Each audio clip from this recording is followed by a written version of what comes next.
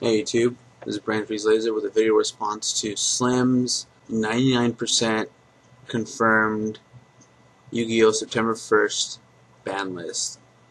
Now, he states that he's not really actually 100% sure, 99% sure. He doesn't know if this list is accurate or if the information is really true, but he feels that it's possible that it's fairly true, that it's a pretty good source. And based on what he's put in this video, and kind of what I pieced together, it looks like this meta, or the meta that they're trying to build with this list, is kind of a slower format. I'm going to go over a few cards that are in the list. I'm going to have an annotation for his video somewhere, probably right here, whatever. And basically, what gets hit or comes off the list, Kalut's back up to 2. Duality is down to 2. Tour Guide's down to 2. Mirror Force is up to 2. The Heretic Rhoda is down to 1. Tsukuyomi is back, according to this list. Chaos Sorcerer is down to 1. Wind-ups are winding down. Insectors are getting hit pretty hard. And Red Eyes is hit to 1.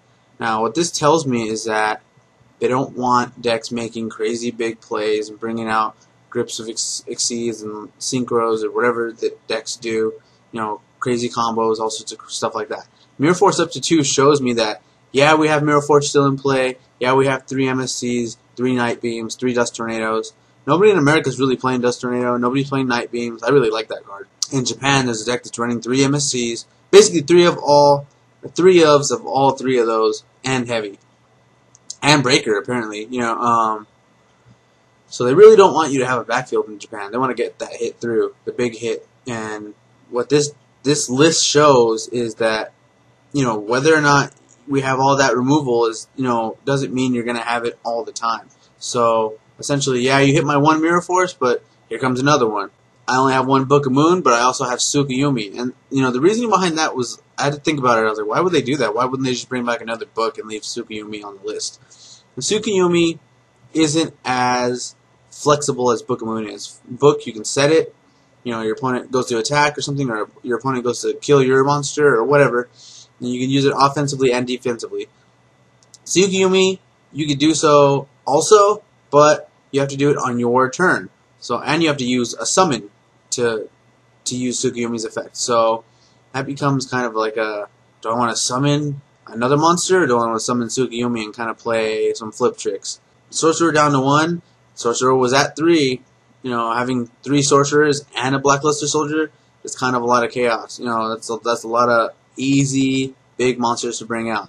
Two sorcerers right off the bat. That's a 6-star Exceed. So I can see why they put that down to 1. The Heretic Rhoda, obviously, they want to slow the deck down. Insectors, they want to slow that deck down. Wind-ups, Zen Mighty, they don't want that craziness going on. Wind-ups can still make Exceeds. Wind-up can still make other Exceeds. Wind-ups can still do a lot of other things. They don't have to, do all that craziness. Tour Guide down to 2, I don't think that's enough. I think Tour Guide should be down to 2 and Sangan be banned. But, I don't work at Konami, so I don't make those options, or make those decisions. But I think Tour Guide is still viable at 2. There's still a lot of ways to putting Tour Guide back into the deck. Tour Guide still has a lot of options. Tour Guide being at 2 isn't a big thing to me. This reminds me a lot of the Teledad format when Teledad was, Dad was at 3. He was everywhere. Just Dad was too powerful. They brought him down to 2, and that didn't really do anything. It was just like, meh. Limiting Dad to 2 didn't really do anything. It kind of just like, it took away 1 Dad, and that was it. And you didn't really feel it when you played. I played that deck, or a proxy version of that deck, and it was still just as powerful as it was at 3. So Tour Guides down to 2 is like whatever. Kalut's up to 2. That brings me back to my point. They don't want to give 2 Honest. They don't want to let you have 2 Honest. So they didn't bring Honest back to 2. Because that Honest is splashable. Honest is splashable in a lot of decks. A lot of light monsters in a lot of decks. But Kalut can only be played in Blackwings. You can splash a couple Blackwings in a couple decks. But collude up to 2 will slow down the game. You'll decide, you'll make decisions that you didn't make before or don't make now. You'll go, whoa, wait, do I want to attack him? He might have collude. So that's what basically that tells me with that decision. Red Eyes down to 1. I don't know why this didn't happen sooner. Red Eyes is really powerful. I hate having that combo go off super early. I play on Dueling Network and people play that deck a lot. You see a Red Eyes come out and you're just like, oh, here we go. Now this is going to be a lot of cycling and dragons on the board in a second. So yeah, basically that his video tells me that essentially what Konami wants to do is make the game a little slower. Not a whole lot. And the rumors of DMLC coming back, I guess, were unfounded. Or maybe not. Maybe DMLC will be back. Maybe this list is wrong, or maybe this list is incomplete. We'll see. Only the future will tell us what happens. We only have a few weeks left to see what really happens. I'm not going to make any predictions. He really didn't make any predictions either. These were basically somebody else's predictions, and he was just kind of like, that's interesting. So, and it is interesting. If this is the way that the game's going, it's kind of makes me want to get back into it a lot more, because it looks like it's going to be a little slower.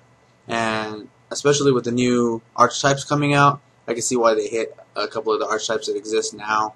They want to kind of get you away from those so you can start playing the new ones and try them out. And so, yeah. But basically, that's what I think about that. Leave me a video response or a comment in the comment section. Also, I'll have a link to the original video, Slim's YouTube page, in the description section, and there was an annotation at the beginning of the video if you missed it that links to the original video. So go check him out, and I'll see you guys later.